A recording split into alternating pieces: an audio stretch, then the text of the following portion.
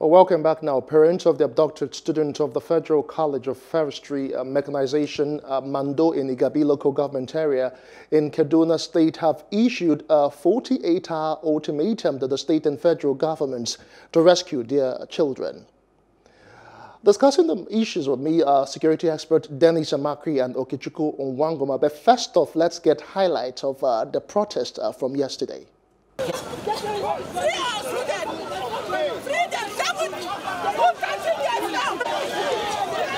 They should help us because all of us we are widows. We don't have anybody. We don't have money to release our children.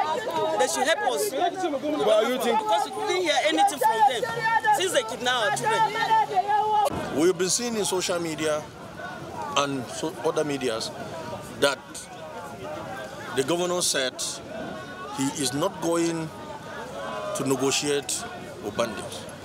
The same governor, some years back, he made a statement that if the life of his state is at stake, he will negotiate and pay bandits so that they should stop killing his people.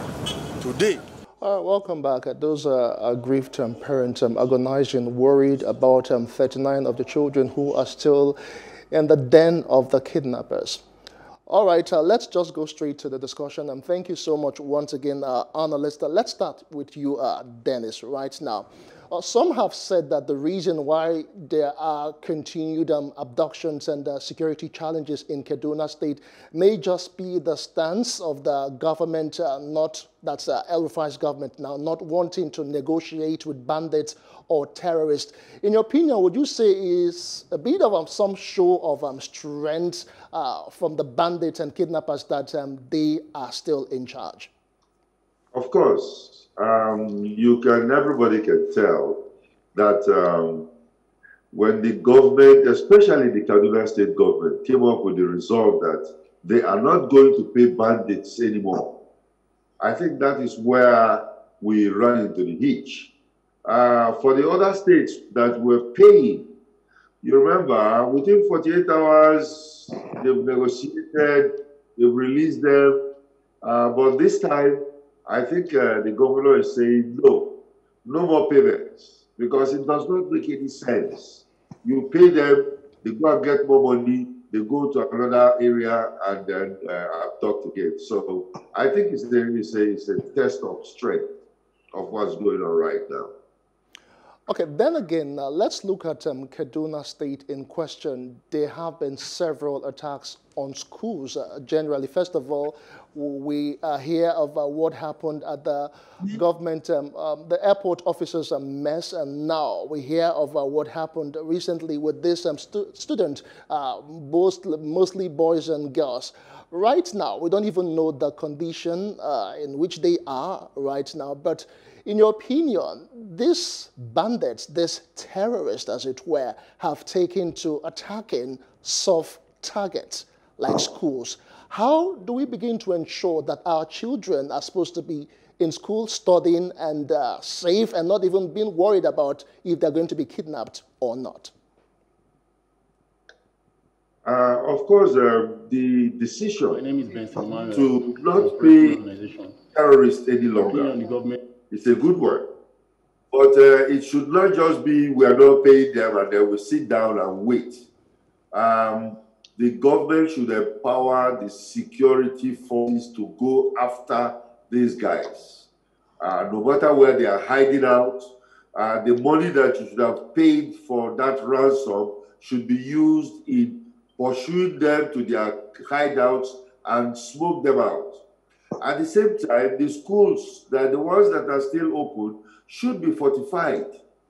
They should go ahead and put all the physical security measures in place, train them on how to react, put alarm systems, and then, of course, stand up to them. Because like I've said before, if we close down our schools and children are not going back to schools, then Boko Haram is winning. Boko Haram says Western education is bad and we're closing down schools. That means they are winning. We cannot allow them to win. Okay, Chukwu, thanks for staying with us. Let's talk about the stand of the government and the parents. Some of them yesterday are saying that the state government, that's the Kaduna State government, has not really showed much seriousness in tackling security or bringing back these 39 children who were abducted 12 days ago. In your opinion, would you say that the state government is showing the body language that it can actually handle the issue of security head-on in the state? Well, thank you for having me. You can see how distraught those parents are. You can see the pains and the agony that those parents are going through. I can also imagine the trauma that those children are going through in the hands of these bandits. And I could hear the parents say that government is not even reaching out to them. They don't know what steps government is taking. So it seems that there's no interface between the government and the parents. At least the parents, it will help to assuage their pains and sustain their hope if government could, be in touch with them, say something to them rather than just keep them in the dark. That worsen the agony that they are going through. And for me, just like my colleague said, I agree absolutely with him that yes, it is correct to say we will not pay these bandits. We are not going to continue to encourage them. And this is so because it is not as if government does not know who these bandits are. Before now, we used to think government didn't know who they are. After all, we saw Gumi going into the forest to negotiate with bandits. So that means that some people know government knows where these people are.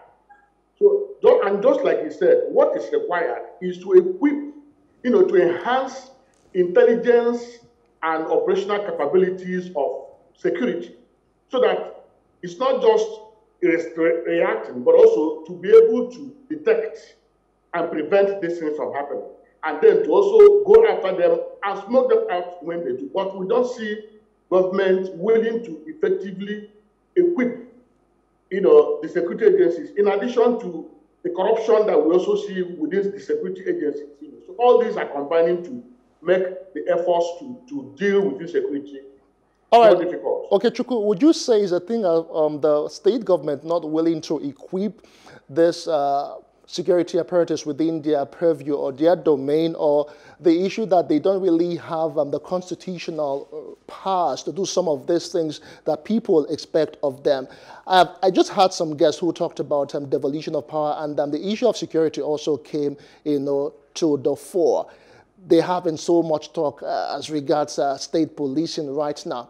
If the state government are given the policing of their state to handle, would this bring about the needed change that residents are likely to see?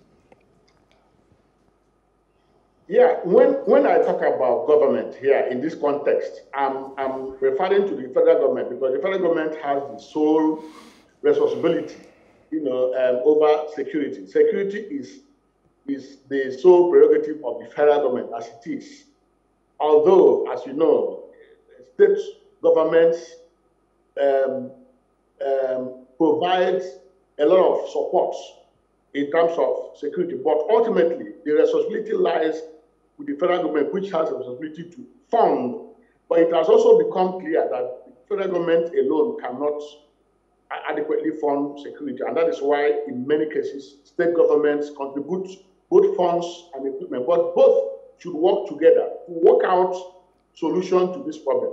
After all, the purpose of government, the primary purpose of government, whether at the federal, state, or local, is welfare and security. And when any government fails to deliver on these primary mandates, then they have no business being in government. And of course, we're talking about devolution of power. I have always been of the opinion that if we are running a federal government, if we say we are running federalism, then we must run it the way federalism is run in other places, particularly the places that we borrow this practice from. We cannot say that the states can make laws, but that they cannot have their own security to enforce their laws. So since it has become obvious that the federal government alone cannot handle security, why don't they cede, powers? Why can't we make amendments in our laws to allow the states to be able to set up their own security and to be able to deal with their own local issues? Gentlemen, I must say a very big thank you to you for joining us, but I'm afraid that's as much as we have time for to look at this issue of security. Once again, we have been looking at security situation in Nigeria vis-a-vis the kidnapping in Kaduna State, and I was joined by two security experts, Dennis Amachree and, of course, Okechukwu Nwanguma. We'll take a short break, and when we return, I'll be giving you my take.